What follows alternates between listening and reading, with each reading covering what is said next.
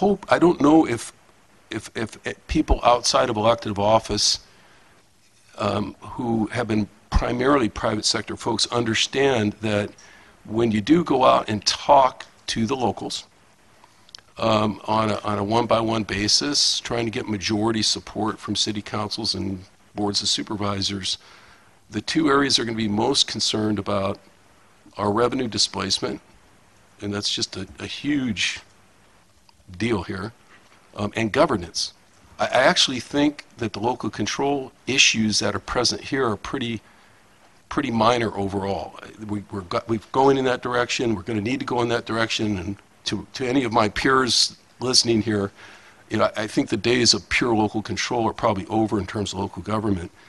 But when you're going in and saying we want money, we want to displace some of your capacity for money, and you know, we've got an uncertain governance for what we're going to do with that money.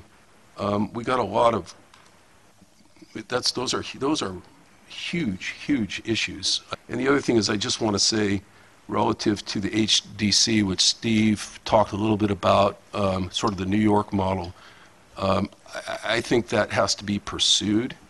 I would endorse that with a 1 right now, and I think we need to, you know, get off the starting blocks and start creating a housing development corporation very similar to the model that they're using in New York as fast as we possibly can.